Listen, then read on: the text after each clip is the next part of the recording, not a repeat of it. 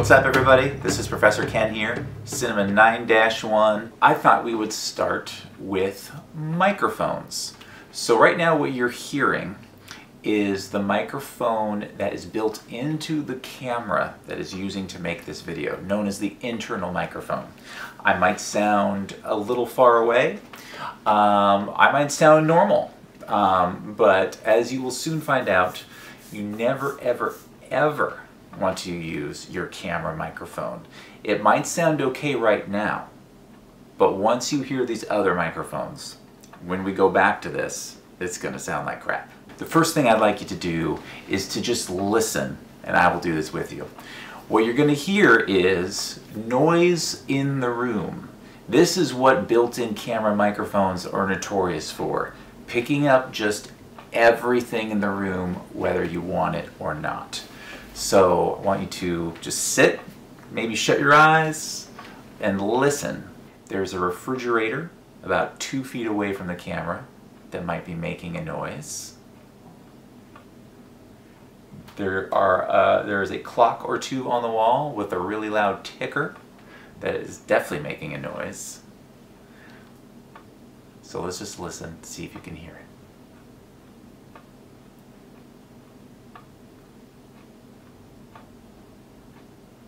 Oh, we also have neighbors upstairs too. So now my trusty wife is going to turn on some YouTube static.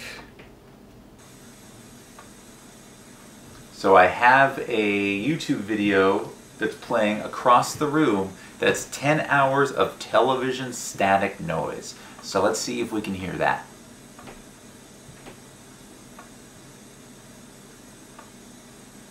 So as a good sound person, you definitely want to make sure all this stuff is turned off or curtailed in some way, if not completely, before you start shooting.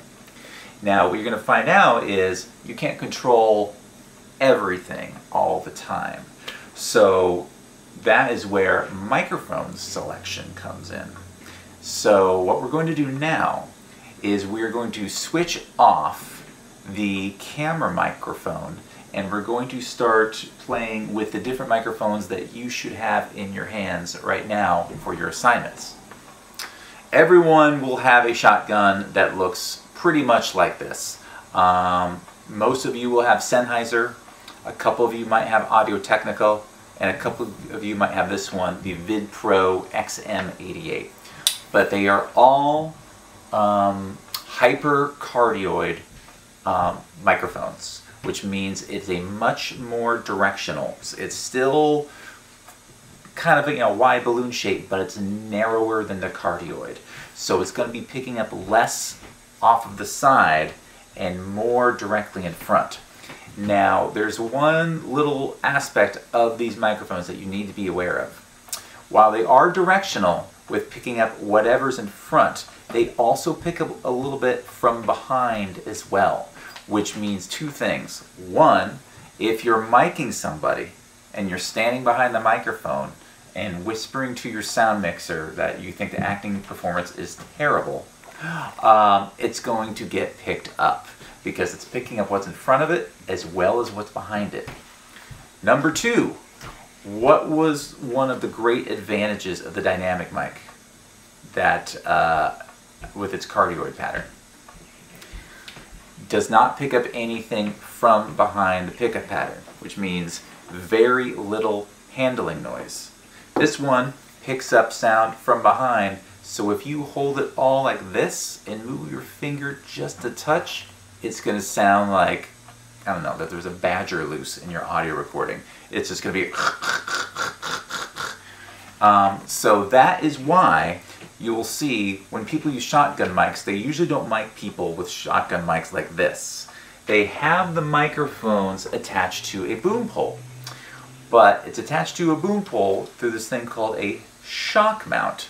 So as you can see with these shock mounts, there are these crisscrossed rubber bands. They're pretty tight and they will break on occasion, so if yours have broken, don't worry. We've got a bunch extra in the cage. What you want to do is take your mic and insert it between the middle intersection of both rubber bands, like so. There we go. So if you look like this, you'll see that it is going right down the middle of the intersection of the rubber bands on this side and this side. And as a result, it's just sort of floating in there, which means that you are not handling the microphone anymore. You're handling the device that is handling the microphone in a very, in what we call, like I said, it's called a shock mount. So it's absorbing any shocks that might come from sudden movement of your hand or with the boom pole. So that will help absorb any handling noise that might get into your recording. Take your trusty boom pole right here, and as you'll see on the top, there should be a little screw, and it literally just screws right in. Now it's probably starting to look like something you've seen in all those behind the scenes videos, right? This is what we call the boom mic kit. The trusty boom mic kit. Now, the shock mount itself has a little adjuster knob right here that lets you adjust the angle of the shotgun mic. And usually people like to have the angle about like this. You'll see why when you start holding it. You tighten it. There you go. Now I know some of you have different shotgun mics than this one. Or I mean different boom poles than this one. This particular boom pole has internal wiring, or it's called internal cabling if you're shopping for a boom pole. Internal cabling is pretty handy because what that means is there's a cable going through the inside of the boom pole and out into this XLR cable, which means that you can plug it in to the top just like that. Now we've got the microphone plugged into an XLR cable that's going into the boom pole. So then you take an available XLR cable and plug it into the XLR port that's at the bottom of the boom pole. This comes in handy when you're shooting because you're not dealing with any cable getting in your way. Because what happens with older boom poles that don't have this internal cabling is you will have to plug the cable itself into the shotgun microphone like this, and then it's dangling like this, which is very annoying and could also get into the shot if you're trying to mic an actor and you're just out of frame and there's this cable dangling like this. So then what people do is they take the cable and they wrap it like so a few times. See that? And that makes it so the cable is dangling off of the end, similar to how it was when we plugged in there. So if you have a boom pole that does not have internal cabling, you're going to have to attach the shock mount, attach the cable directly to the microphone itself, and then twirl it around the boom pole like this. That way, when you're recording, you hold it like this. Now remember, this is another thing when you do it like this. It requires actually a little more boom operator skill. Your hand is going to be on the cable itself. You should avoid this if you can, but obviously if the cable is wrapped around the whole pole, you're not going to be able to. So what that means is, once you get your hand position, you need to hold it. Because if you're going like this, see how that cable's moving? It's going to translate into that little mysterious badger in the recording sound. Because this cable itself, while it's pretty tough and nicely engineered, it will still transmit noise to the audio recorder if noise is being created by hand rubbing. So you want to get your hand on there on the boom pole like this and then hold it. Don't move it around or scratch your head in the middle of a take and then put your hand back on it because you're going to hear the hand movement. That is one reason why these internal cable boom poles are so great, is because it gives you a little more flexibility with handling noise. You still don't want to go like this, because if you're wearing a ring, you hear that, you don't want that getting to the recording. But you do have a little more flexibility to kind of stretch your fingers every once in a while, because there's no cable that your hand is on top of that could be creating noise. So now I'm going to switch it over so we can hear what it sounds like. This is now the shotgun mic that you are hearing. I'm going to turn it up a little bit. 1, 2, 3, 1, 2, 3, 1, 2, 3. So what you're hearing now is my voice. Probably sounds a lot clearer, maybe a lot more natural than the internal mic. It might be good to compare this if you have the ability to quickly rewind to the handheld mic to see how it sounds. Or I could just switch over right now. Here is the shotgun mic. Here is the handheld mic. 1, 2, 3. This is the handheld mic. 1, 2, 3. This is the shotgun mic. This is the handheld mic. 1, 2, 3. What's for dinner?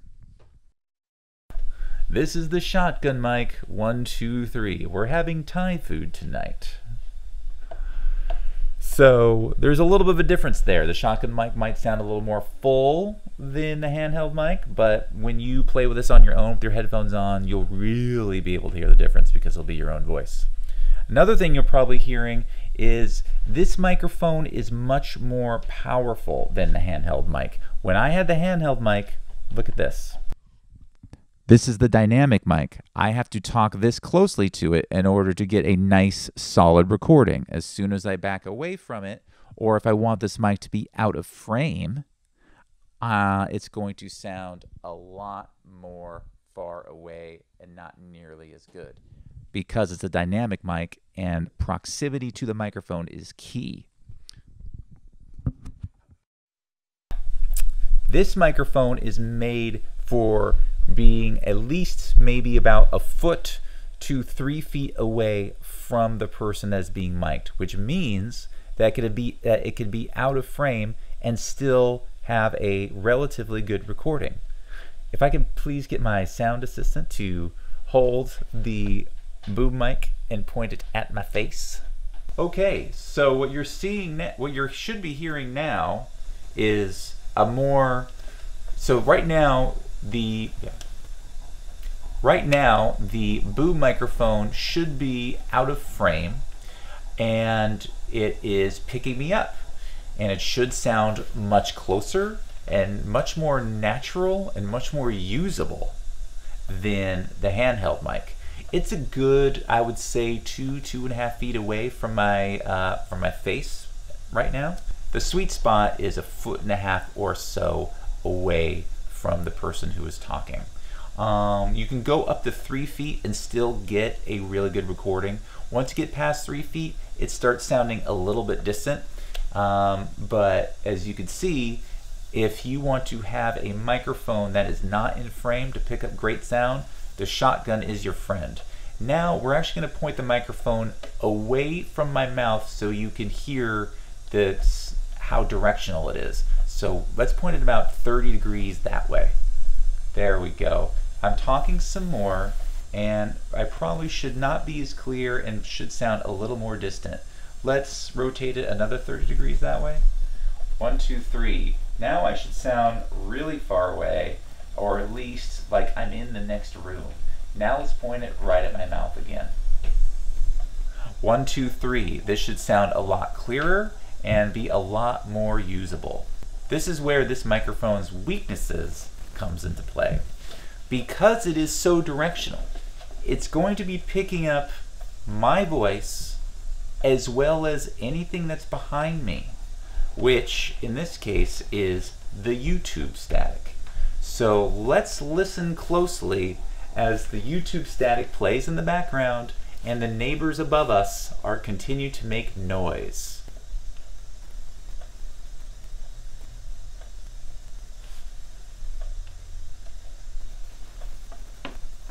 I am now going to switch to the handheld mic to see if you could hear the difference in background noise.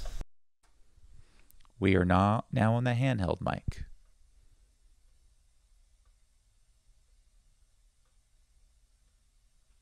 Another thing you might be hearing is handling noise. Shotgun mics are extremely sensitive to handling noise. There also could be handling noise from the cables that are wrapped around the boom pole. There could also be handling noise from the internal cabling. If it's a boom pole that's been used a lot, sometimes those cables are in need of repair. There's so many more potential issues with the boom mic kit setup. So it's good to sort of figure out where the noise is coming from. But the first thing that you should listen for is there any noise coming from the room itself? And in this case, there is. It's the YouTube static that's playing behind me. Another thing I should mention, these microphones are phantom powered. That means they will only work if the phantom power feature of your recorder or mixer is turned on and sending 48 volts of power to the microphone through the XLR cable. If phantom power is not turned on your audio recording or mixing device, the microphone will not work. However, a few of these microphones do have, at the end, if you kind of go like this and unscrew it a little bit, a little battery slot. So if for some reason your device that you're recording with does not have phantom power capabilities, you can actually put a battery in the microphone, and that will sort of override the phantom power necessity to run the mic.